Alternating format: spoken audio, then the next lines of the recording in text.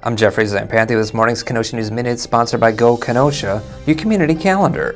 The Kenosha Unified School Board acted against the recommendation of the ad hoc committee's choice to name the new stadium at Bradford High School, voting to name the new facility Olin Arrington Jr. Stadium Tuesday night. The controversial 3-2 vote immediately brought outcries and disbelief from the majority of the 20-member committee.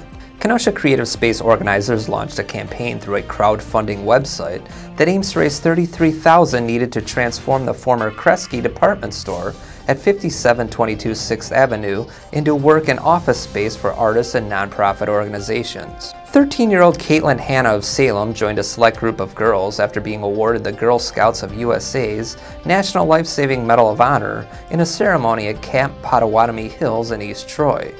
Here's David Marin with sports. The Kenosha American Little League team can advance to Saturday's Great Lakes Regional Final Round with a win versus Kentucky at 1 p.m. today in Indianapolis. For more, check KenoshaNews.com and pick up today's Kenosha News.